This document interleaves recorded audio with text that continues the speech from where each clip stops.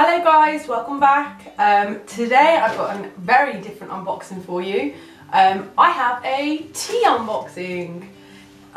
It's by the company called Team Tea, and I recently managed to bag one for like £2. Wasn't ridiculous? I thought I had to try it. If you're not a lover of tea, you're not going to appreciate this video.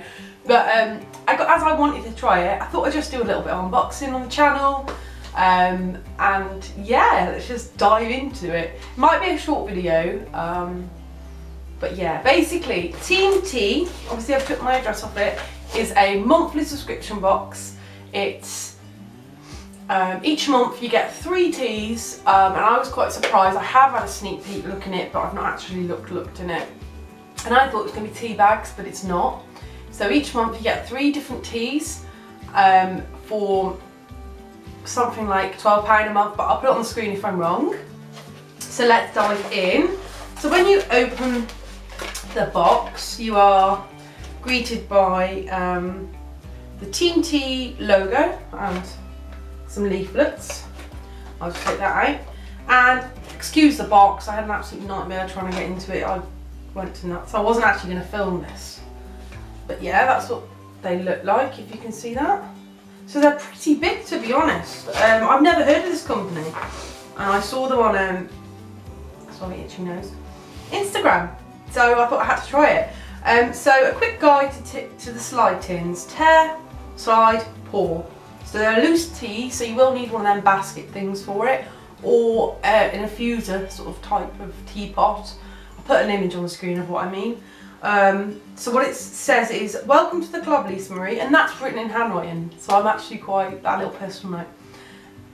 The first made tea is an executive first flush black tea from the mountains of Yuan, China, the birthplace of tea. Legend claims a young boy from Falcon trapped in a snare laid by a local warlord. I'm not going to go into the history. I might put a picture on my blog, but these are quite big paragraphs and I can't be bothered. I'm not the best reader. So it says here, brew at 100 degrees for 3 to 4 minutes. I recommend tasting like milk, but this tea is strong enough to add milk if you prefer.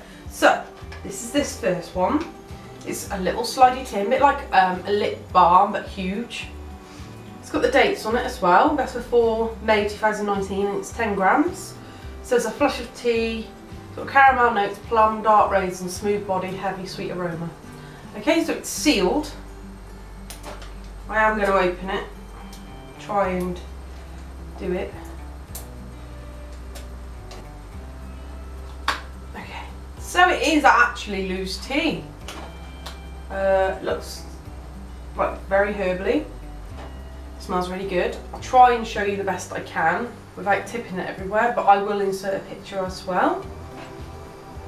That smells like tea, just a plain everyday black tea. It's dried, just dehydrated obviously. And the second one is, now I'm quite into my teas, I'm quite into my herbal teas, and I'm quite into weird teas.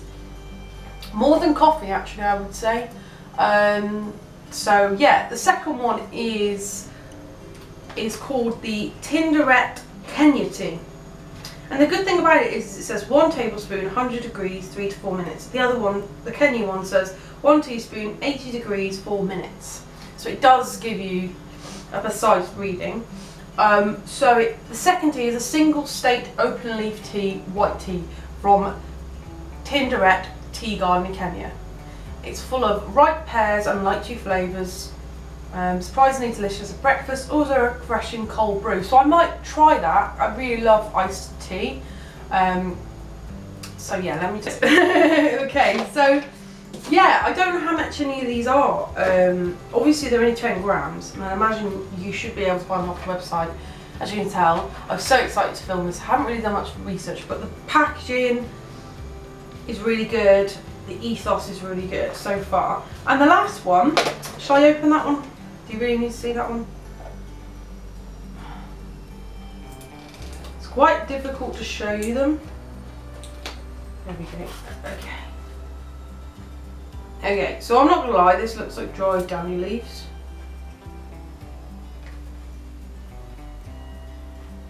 Smells good though. It does smell really fruity actually. Again, I don't know if you can see that. I'll try my best, but I don't want to tip it out. It does look like dandelion leaves though. Okay, and the last one is a good old-fashioned Earl Grey. Now, I'm one of these fancy pants. I recently tried it with lemon and it changed my life. I actually prefer it with a slice of lemon than just thought I'd try it because like it's quite a thing. And I really like it. Prefer it with, because I like quite a strong cup of tea. If I'm going to have a nice cup of tea in the morning, I want it to be like builder's tea. And Earl Grey to me isn't like that. So I do actually put a bit of like orange or lemon in it, and it's really, really nice. I don't have it often, but yeah. And it says here, the last tea, finally perhaps the most famous flavoured tea blend of all, our Earl Grey, smooth, mellow, with hints of vanilla, bergamot and orange pokey from Clayton. 100 degrees for 3 minutes. And you can do it with, try brewing double strength and adding steamed milk for a London fog. I wonder what a London fog is. I'll have to like try and put a picture somewhere because I'm quite interested in that. But I will do a nice strong brew with it. I'll give it a go. Again, it's easy to, oh wow, that's so pretty. That smells delicious. I don't even know if you can see that. I'm gonna put that on top of a cake. Is that weird?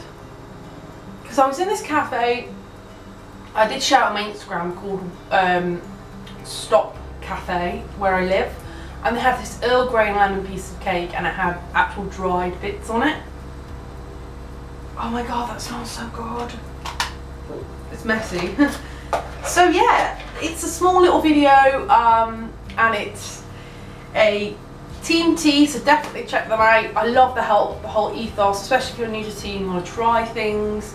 I'll try and leave the code down below for the cheap tea box, because that's the only reason why I was drawn to it.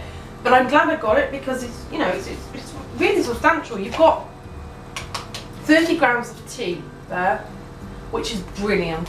So yeah, I have a pink parcel coming up soon. I managed to get a really, really good deal on that. I think I just wasn't going to get it, but I managed to get like a deal because it's bank holiday. So that's unboxing soon, and I have my April favourites. I think it's going to be April favourites, but I'm currently loving this end of last month, April time, and I'm going to go out now and enjoy the sunshine and edit this and get out. So thanks for watching, and I'll speak to you soon. Bye.